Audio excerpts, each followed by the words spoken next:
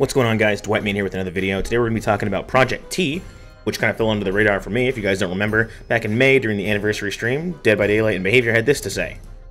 About two upcoming projects within the world of Dead by Daylight, that being Supermassive's The Casting of Frank Stone, and an unnamed multiplayer PvE game by Midwinter, but we get to... So they talk about this PvE game. They later go on in the stream talking about it, naming it Project T, etc. Project T, I kind of went under the radar. Casting of Frank Stone already came out. We already know that. Tommy reached out to me and put something in my Discord here about something that was put out to the community, so I'll talk about that. And Woods also commented on this as well, so I appreciate those guys for doing that. And I also found this Reddit post kind of saying the same thing that happened about 4 hours ago, 5 hours ago maybe. Project T basically was canceled as this message went out to the Insiders program for those that were involved in that. So it says this: to our community, when we conceptualized Project T, we wanted to have players involved in it as early as possible, which led to the creation of the Insiders program. This approach allowed us to get very early validation on the project's core design and gameplay, which is something that often comes further into the production of the game. Following the playtest in July, we ran a thorough internal risk assessment from a product and commercial perspective.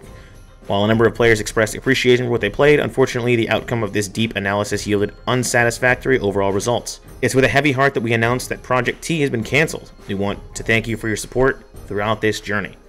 And this was also sent via email to those that were in the Insiders program for Project T. Now, the Insiders program just basically let you get some early playtest access and everything, and I think you can just sign up for it, which is cool because you know this gameplay looks interesting. It looks cool. It looks like it's gonna be like a Left 4 Dead meets DBD type of thing. It's kind of what it looked like. It was pitched here as that. You got like in-game rewards and stuff for being a playtester and whatnot. Which is, you know, that's cool. But they posted this to the Insiders program and they have yet to say anything about it. It's still on Steam. You can still definitely wishlist it. I don't think it's, I mean, it's been canceled, but you know, there's that. And Midwinter Entertainment hasn't said anything either on their Twitter yet, which is again interesting. I looked into who Midwinter Entertainment was.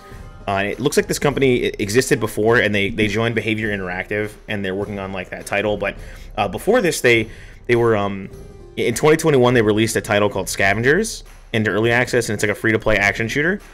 So look into that, and unfortunately it's no longer on Steam, but you can still kind of see the store page if you look it up. I looked into it, and it looks interesting. It looks really cool.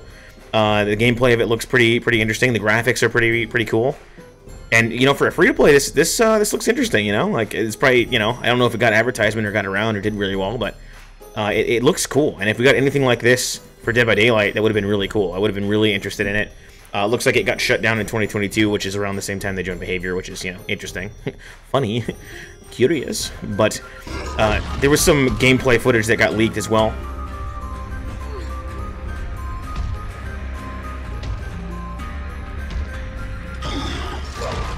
You check out like Drag Legacy's video; they have a lot more on this. I'll link that in the description as well. But yeah, I don't know, interesting. I think it's very cool. And what sucks is, you know, this thing getting canceled. It's a shame because it does look like it's promising. It looks like a very interesting game.